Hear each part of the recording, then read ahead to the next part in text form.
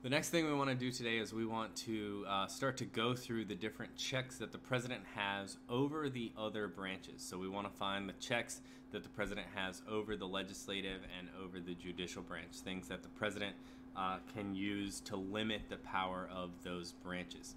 The first that we're going to look at checks that president has over the legislative branch. All right, so the first one that you probably think of, the most obvious check that the president has over the legislative branch, is the power of the veto. The veto is the president's most effective check over the legislative branch. The veto allows the president to reject a bill that Congress has passed. So even if it passes both the House and the Senate, the president can veto this bill. So, but we say that the veto is the most effective check because even if a president says that he's going to veto the bill, that's usually enough to make the members of Congress consider what the president thinks. We mentioned how Congress controls the budget, but the president has the opportunity to veto the budget.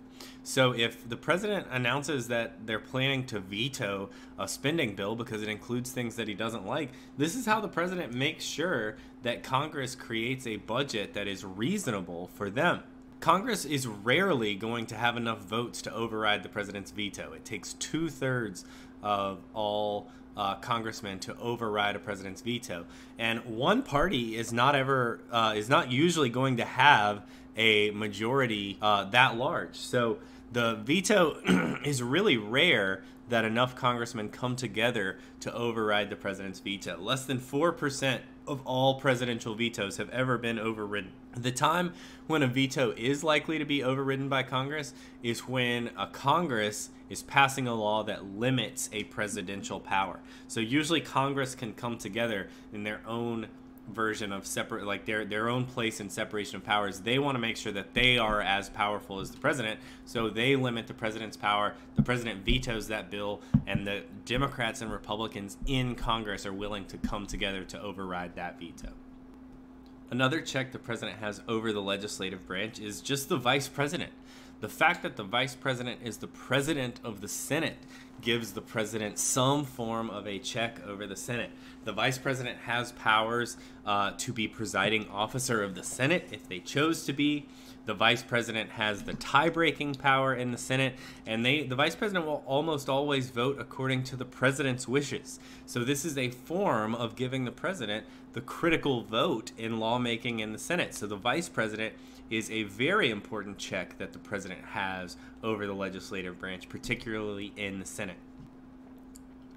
The president's salary is a check that the president has over Congress. We mentioned yesterday that the president's salary cannot be changed while they are in office. So the president cannot be given raises or pay cuts. And that actually is a check because that means that Congress has no way to influence the president's decision making. If they were able to give the president pay raises and pay cuts, then Congress could threaten to cut the president's pay if the president were not going to approve a law that Congress wanted passed. Or they could encourage the president to approve all their laws by promising the president a pay raise. So the fact that the president's salary cannot be changed is an important check that the president has over the legislative branch. Another important check that the president has over the legislative branch is the fact that the president is commander-in-chief. We mentioned with Congress's powers that Congress has the power to declare war and raise the army and regulate the army and all that, but it's the president who runs the military. The president has the war-making powers and makes the decisions about how the military will be used. Presidents are able to use the military without an official declaration of war from Congress. This has gone all the way back to Thomas Jefferson. This has always been a normal thing that presidents do. They don't necessarily wait for Congress to declare war, but they go ahead and send the military into a place of combat that they might need to use it already. The president could also, if Congress were to declare war, the president could just refuse to use the military since the president is in charge. So that's a way that the president could limit Congress's power to declare war. Another important check, it's less important now than it used to be, but we call these recess appointments. The president needs to fill offices all over the government, and it requires Senate approval.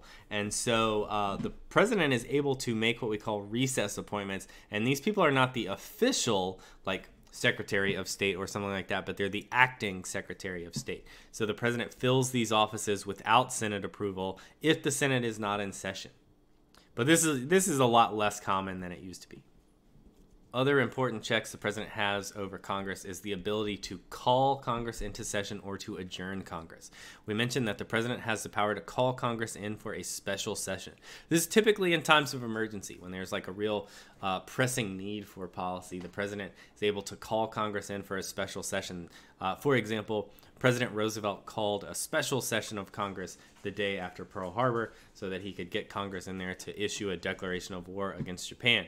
If there's something like an economic crisis or some other type of crisis, the president can call Congress into session and make sure that Congress gets in and works on that thing that the president needs. The president also has the power to adjourn Congress if the House and Senate don't agree on when to adjourn. This is a power that no president has ever used, so we don't really know the impact of this power and how it could be used as a check, but it is in the Constitution. But the more important power would be president's ability to call Congress into session. So basically, this gives the president an opportunity to control what Congress does. Basically, the president has a power to say, get here and do this as quickly as you possibly can. Get here and solve this problem. And the president also has an ability to say, if you won't solve this problem, go home. That's the power of the president that has never been used. But now, since it's easy for congressmen to travel across the country, the president's ability to call special sessions of Congress is also a lot less important than it has been in the past. So these are both still checks that the president has, but not necessarily the most important check. Now we want to shift over and look at the checks that the president has on the judiciary. The checks that the president has on the judicial branch. What we see in the picture here, president exercising one of their checks. This is President Trump nominating Amy Coney Barrett to the Supreme Court. So the most obvious check that the president has on the judicial branch. The main check that the president has over the judicial branch is that the president gets to appoint all federal judges. So this starts at the Supreme Court. Those are our most high-profile judges, but goes all the way down to district-level federal judges. All of these appointments are lifetime appointments. The president's ability to choose judges is one of the main ways that the president can ensure that their ideology remains a part of the government for a very long time. All federal judge appointments have to be approved by the Senate, and that's at all levels. But the Senate has found ways to usually speed past and almost automatically approve presidential appointments to those lower federal courts. The Supreme Court appointments are still very high profile, get a lot of media attention and scrutiny from the members of the Senate. But this is the president's most important power when it comes to controlling the judicial branch. The president also has pardon powers. This is an important check for the president to exercise after the judicial branch has ruled on cases, and president can impact the effect of those. So we've gone through these already. The president has the ability to pardon anyone for a federal crime. Pardon means that you're going to completely forgive from punishment. So a person who's been convicted of a federal crime, the president can pardon them. And not only are they not punished, but this is basically wiped from their record. It is as if the crime and punishment never occurred. The president also has the ability to grant amnesty. Now, amnesty is like one pardon that applies to a whole group of lawbreakers. So a president is able to grant amnesty, like we would call this a blanket pardon. It just applies to everyone who violated the same law. Very famously, the president, after the Vietnam War, so many people had avoided the military draft during the Vietnam War, and that is punishable by law. So these people were facing jail time and stuff, and the president granted amnesty to all what were called draft dodgers at the time. And so anyone who had broken that law was now free to not have to worry about facing punishment for that crime. And then there's commutation. The president can shorten a person's sentence. This is something that's been used a lot by President Obama and President Trump. That's actually what's going on in the picture back there.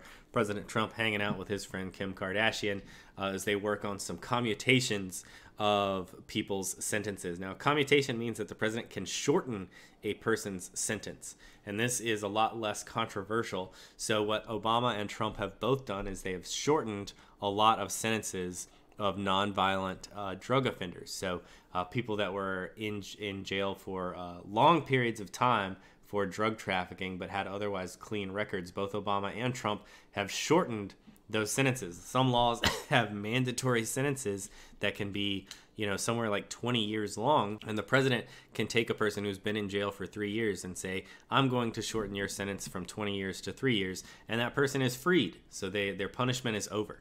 The difference between the pardon and the commutation is that the person who receives the commutation still has this conviction on their record. They have completed their punishment instead of their punishment has gone away and never happened. But the pardon powers that the president has, these are very important and allow the president to limit the judiciary's ability to punish people for crimes. The last check here would be kind of an unofficial, this would be an informal check at least. It's not necessarily in the words of the Constitution. The Supreme Court, all federal courts rely on the executive branch to put their decisions into action. And so it's up to the president to implement those decisions or to carry out those decisions. The president is responsible for translating the decision of the court into an actual government action. If the president ignores the court's ruling, then the court's ruling doesn't really matter. It doesn't really have any effect. You guys probably know examples of these from U.S. history class. Very famously, the Supreme Court ordered President Andrew Jackson to stop forcing Native Americans off of their land in Georgia in the early 1800s. And the quote from Andrew Jackson at the time was, Chief Justice John Marshall has made his decision, now let him enforce it. Meaning that Andrew Jackson was going to keep doing exactly what he wanted to do, and it didn't matter what the Supreme Court said because the Supreme Court has no enforcement power. The Supreme Court relies on the president and the executive branch to enforce those policies, and if the president refuses to enforce those policies, then the court decision doesn't really matter. In fact, it was not until Harry Truman, this is in the 1940s, Harry Truman was the first president to ever listen to the Supreme Court when they limited the president's actions. All presidents, when limited by the Supreme Court, not just Andrew Jackson, but even including Lincoln and other presidents in our 1800s and early 1900s, if they were limited by the Supreme Court, they just ignored the decision. And so that made that was a version of a check on the Supreme Court's power. All right, so what we've looked at so far are checks that the president has on the other branches. So the ways that the president can limit the legislative branch and the ways that the president can limit the judicial branch. What we're going to move on to now is we're going to look at the ways that those branches can limit the president.